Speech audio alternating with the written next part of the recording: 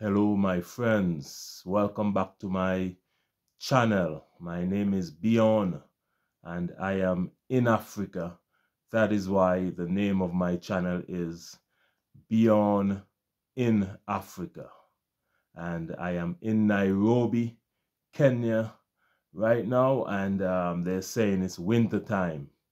The temperatures are a little bit cooler than normal. It's about right now it's about 18 degrees Celsius and getting cooler and cooler throughout the night. My friends, make sure to subscribe to my channel now. You can also join the channel, become a member, and support the journey. The mission of this channel is to bridge the gap between Africa and the Caribbean, because we are one people separated by slavery and colonialism. We know that hundreds of years ago, the Europeans took Africans from West Africa, Central Africa, all parts of Africa, and took them across the Atlantic Ocean all the way to the Caribbean, South America, and North America. That is why we have African Americans in America. We have black people in the Caribbean and also in South America. So that is the mission of the channel, is to bridge the gap between Africa and the Caribbean. And of course, I am from the Caribbean nation, Twin Island state of St. Kitts and Nevis, and we are located in the Eastern Caribbean. If you look north, you look up to Cuba, Miami area, and come on down the line, you will see these small islands down the line. You look in the middle of those small islands in the Eastern Caribbean, you'll find us St. Kitts and Nevis. That is where I'm from, and I'm on a journey in Africa, bridging the gap, my friends. So join me in my journey and subscribe to my channel today. But my friends, the topic for today is African food versus Caribbean food. Now, I'm not experienced in this field, but I'm just going to let you know a little bit of what my experience is eating Caribbean food and eating African food. One of my favorite, let me start off, one of my favorite food in Africa, in Kenya they call it ugali, or in Uganda they call it posha. I think in Nigeria they call it gari, which is maize meal. It's white, it's maize meal. You take the maize and you grind it and you get the powder. In the Caribbean, we call that cornmeal, which is, it's yellow. You know, the corn is yellow, and we grind the corn, which, and you could make you pour hot water on it, boiling water. You pour it in the pot with boiling water, throw some in and turn it until you get a thick ball, a thick paste, and then you eat it. Now in Africa, I realize the maize meal is white, and it tastes, to me, it tastes better than the cornmeal, but it's just like cornmeal, but it's white. It tastes much better than cornmeal. It takes a little, it's smoother, and the texture is much better. So I'm telling you, I have fallen in love with ugali in Kenya. They call it ugali, and that's maize meal. I have fallen in love with it. I actually eat it every morning for breakfast. It's quick to make. It takes less than 5 minutes to make. So, and it's very nutritious. It makes you feel, give you a lot of energy, but it doesn't give you that heavy feeling. It's nice on the stomach. And you could add that with meat. I add it with eggs every morning. And another thing is that in Africa, in Kenya where I'm at, is like there's a lot of meat. a lot of fresh meat all around. In the Caribbean, we don't eat much meat. I personally like meat, but the people in the Caribbean don't eat much meat. They eat a variety of like chicken, pork, fish. But in Africa, I eat a lot of meat, man, and I like that because I am a meat eater. And you could find meat being grilled meat, stew meat, all type of meat. Nyama choma in Kenya. What I found unique is that in Kenya, you know, goat, they call goat meat nyama choma. And I love it because you could find it being grilled. I would have had grilled goat meat, and they just put it on the grill, just like how in the Caribbean we barbecue chicken. We put the barbecue on the chicken, and we grill the chicken. In Africa, they grill meat on the grill. At home where I'm from, nobody does that. On the grill, you would only find like fish and chicken, and sometimes ribs on the grill. But in Africa, all types of meat is going on that grill, and I love that. And I would have find that I have never been to South Africa. If you're watching from South Africa, let me know, because South Africa is one of the countries I admire. Now, I would have seen a few videos in South Africa where they call braai. They're gonna have a grill, like a grill party. They call it braai. And they put all type of meat on the grill, and they grill that meat, and they would sit down and they would eat and drink. I love that. So when I come to South Africa, I need a visa to come to South Africa, but I'm gonna get a visa one of these days. And when I come to South Africa, I want to have a braai with some of you guys, some of my subscribers, because I have some South African subscribers. We could have a braai and let me eat some of that South African meat. And let me know what you think about Caribbean food. I know Caribbean, we eat a lot of rice and peas. Rice and peas. And in Jamaica, if you're watching from Jamaica, I'm loving the Jamaican rice and peas and stew. What they call it? Curry mutton. Curry mutton. I would have had something similar in Kenya. They don't call it curry mutton, but they call it mutton stew, something like that. Nyama choma is not nyama choma is when it's kind of dry. Let me know if you're watching from Kenya. How do you do your nyama choma? Because I know you in Jamaica, you call it curry goat, and you stew up the goat meat in a nice stew, and you serve it with like rice and peas and vegetables. But I would have had ugali, cornmeal, and not cornmeal, ugali, because it's white, it's maize meal, and goat meat. In the Caribbean, we have like cornmeal, which is yellow, and fish. They serve it with fish. Some people serve it with chicken, but it is mostly served with fish. But here in Kenya, where I'm at, and Uganda, it is served with anything, all types of meat, fish, chicken, meat, ugali is there. And in Uganda, they have what we call, in the Caribbean, we call it green banana. Green banana, where you get the green banana and you boil it. But in Uganda, they have a type of banana. What's the name of it again? I even forgot the name. What's the name? Let me think. Forgot the name, man. It's Uganda. It's bananas. They don't call it banana. Matoke. Yes, I got it. Matoke. Where they got the green banana. You know, Uganda. In Uganda, they have lots of food on the streets, man. Lots of food and vegetables and fruits. Matoke everywhere. And the green banana is different to what we have in the Caribbean. It's bigger. much bigger, and it's softer as well. It's easier to boil. You put the green banana in the pot. I would have seen someone wrap up. You peel the green banana.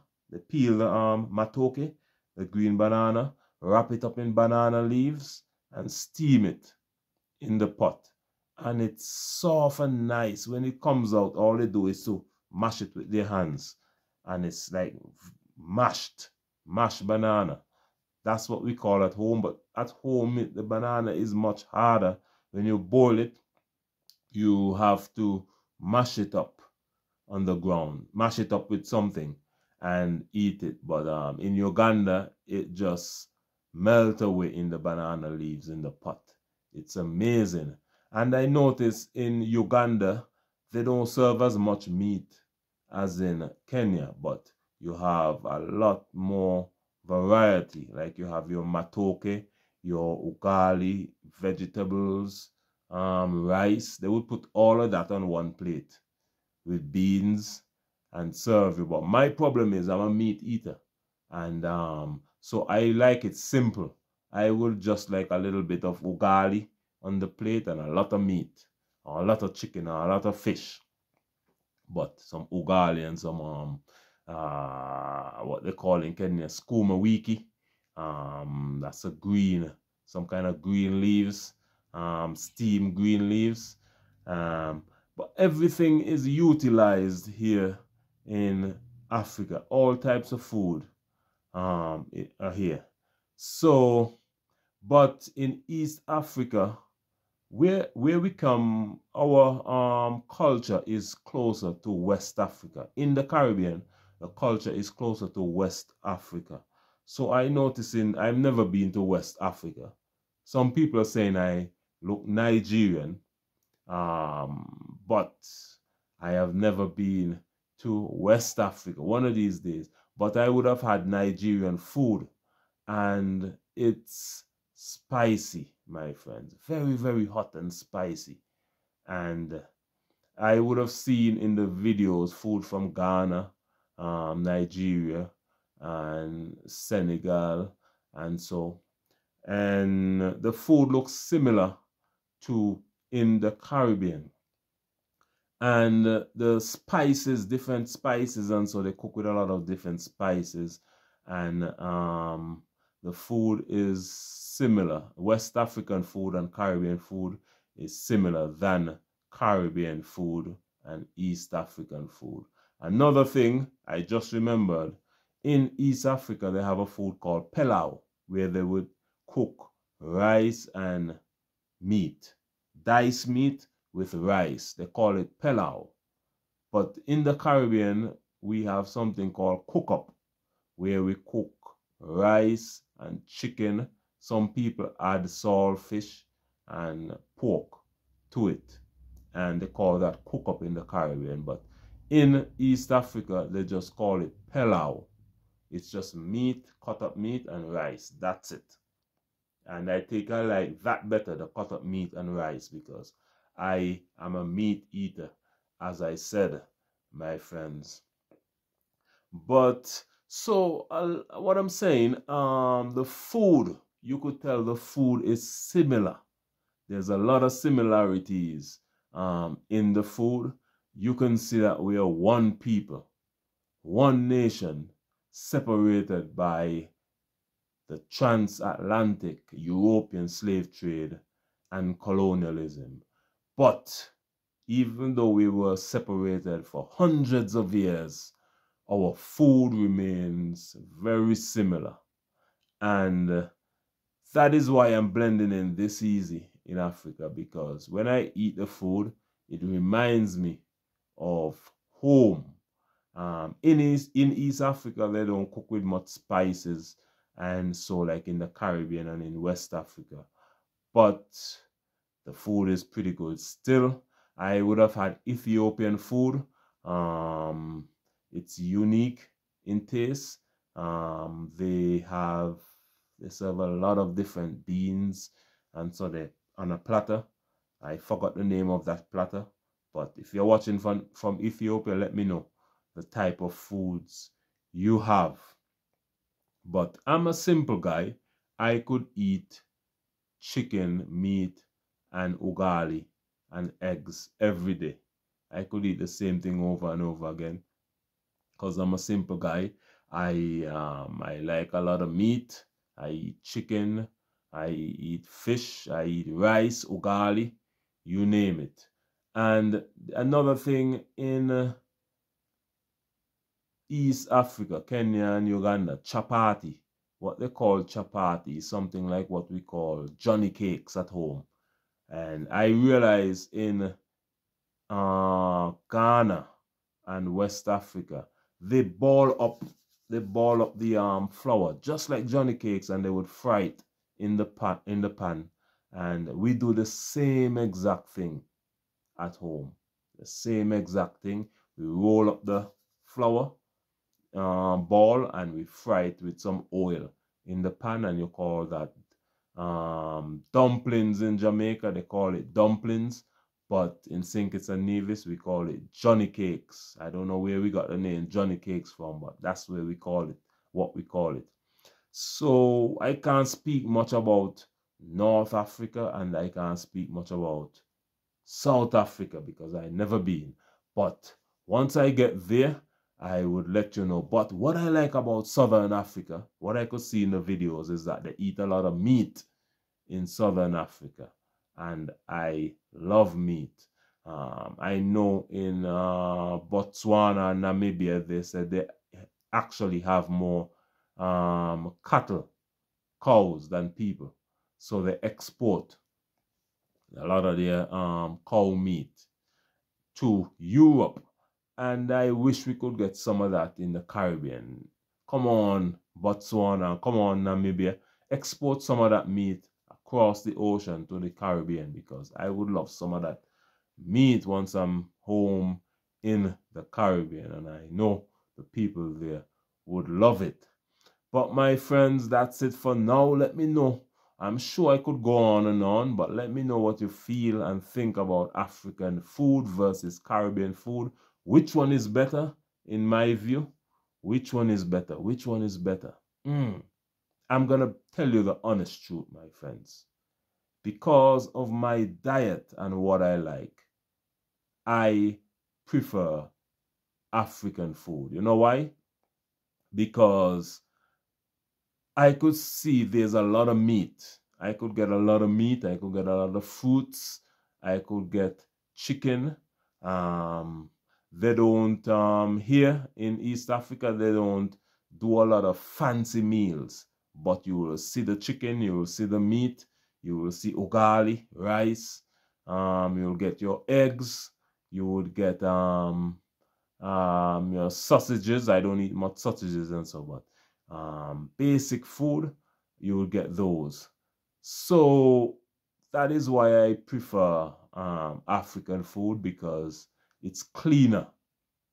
In East Africa, they don't mix their food with a lot of things. It's simple, clean. You get your meat, you get your ugali and rice, and you get your vegetables as well.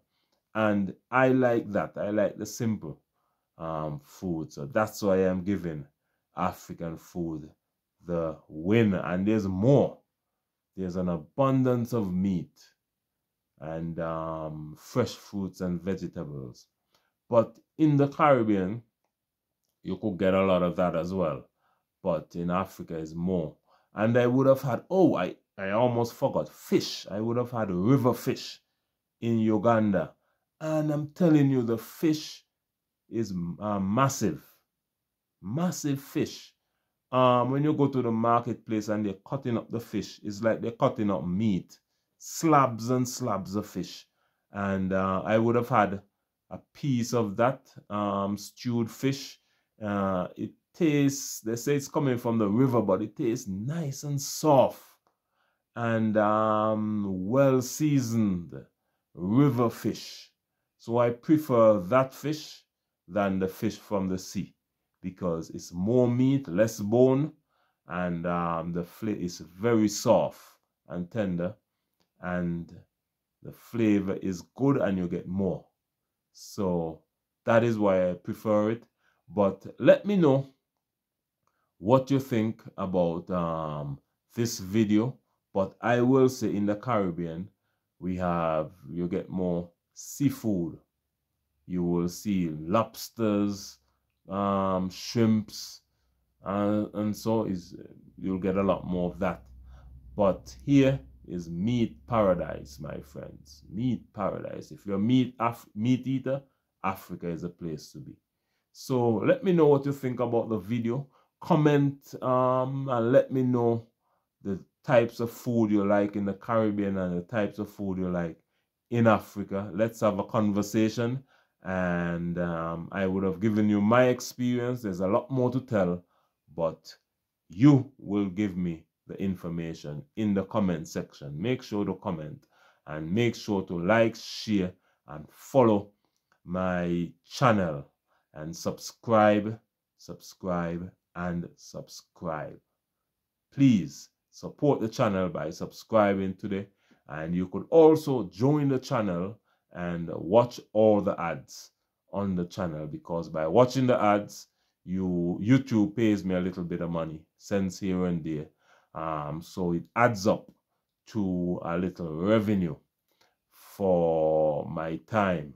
So my friends, thank you for watching this video, and make sure to share it with all your friends and family, and I'll see you again in the next video. My name is Bjorn.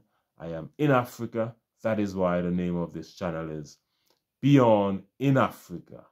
And the purpose of this channel is to bridge the gap between Africa and the Caribbean islands. We are one people separated by slavery and colonialism, but now we are coming back together as one nation forevermore.